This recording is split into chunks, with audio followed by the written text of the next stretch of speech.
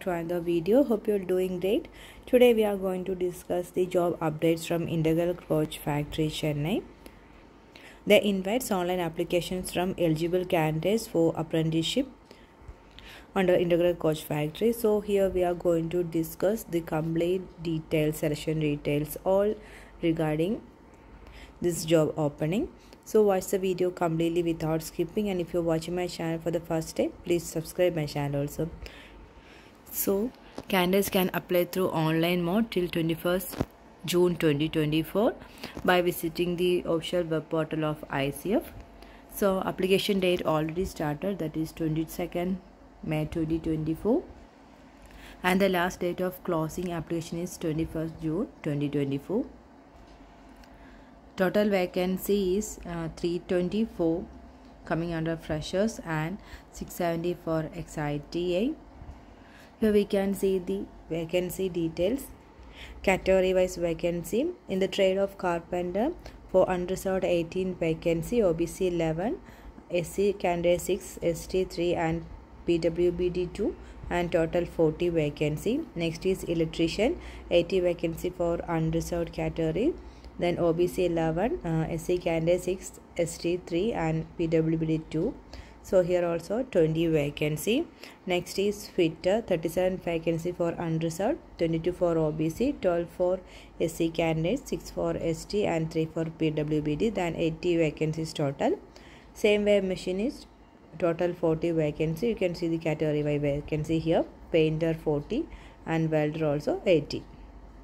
And in case of ITI, for carpenter, unreserved category 22, and for that total is 50, and for electrician total 160, fitter 180, machinist 50, painter also 50 and welder 180. So total is 670.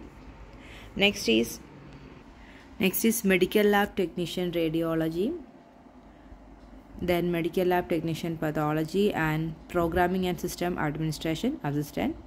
Total vacancy for freshers is 10, and for ITI also 10 vacancy.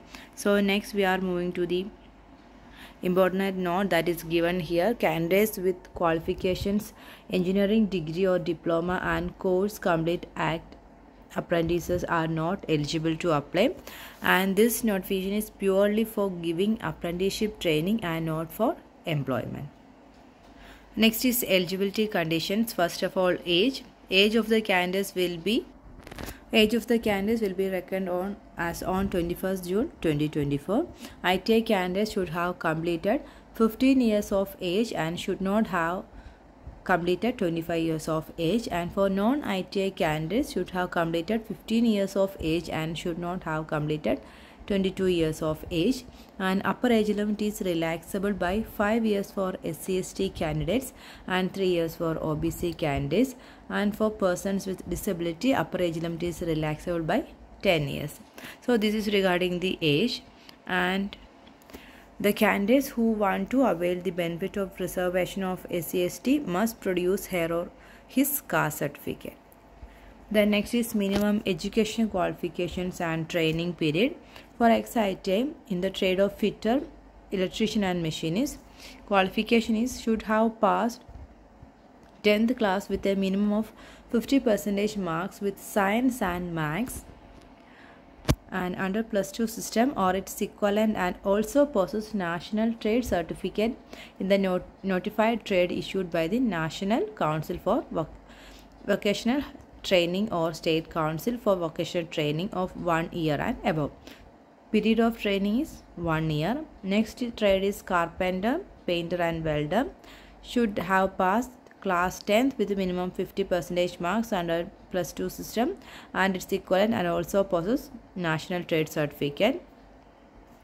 So the training period is also 1 year. Next is programming and system admin assistant.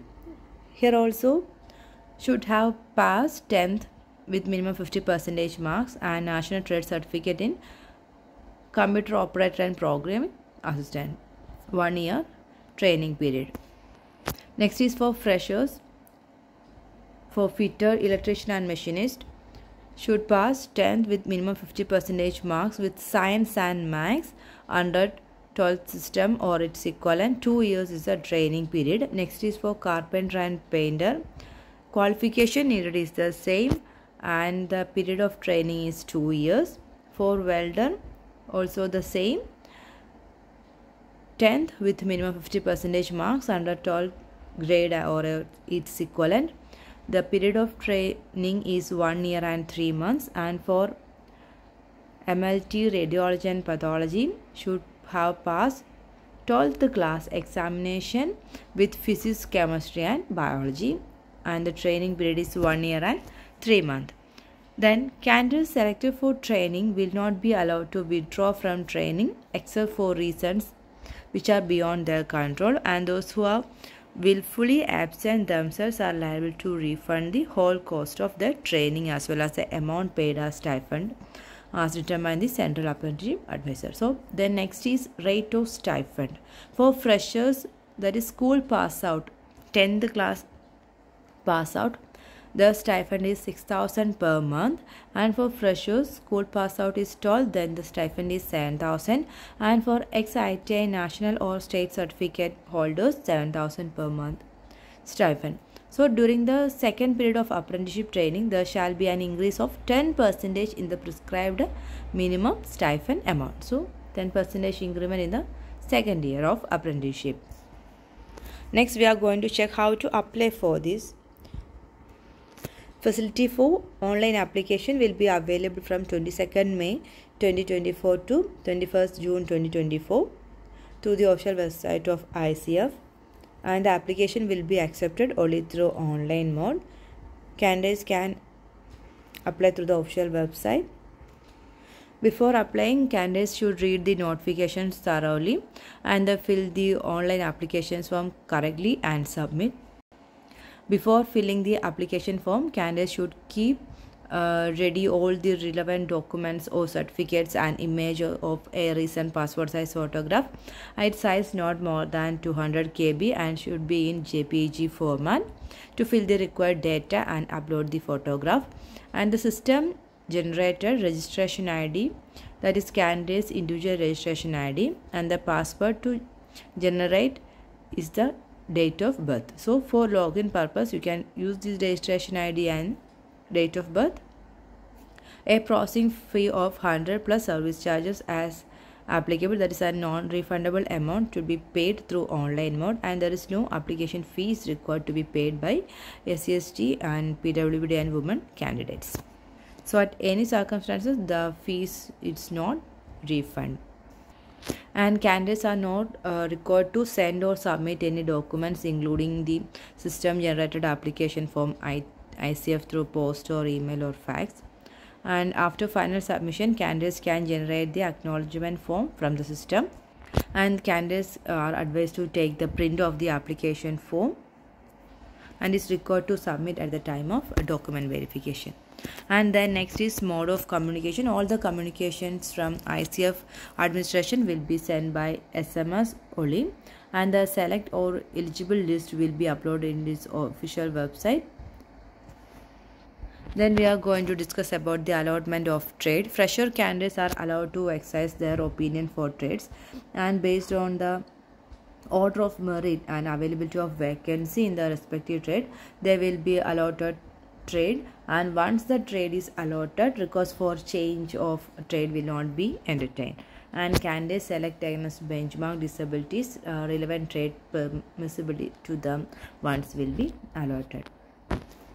Then engagement and contract. The selected ITI or non-ITI fresher candidates have to execute a contract of apprenticeship under Apprenticeship Act, and original transfer certificate for completion of qualifying examination is 10th, 12th or ITI must be produced during the verification of certificates.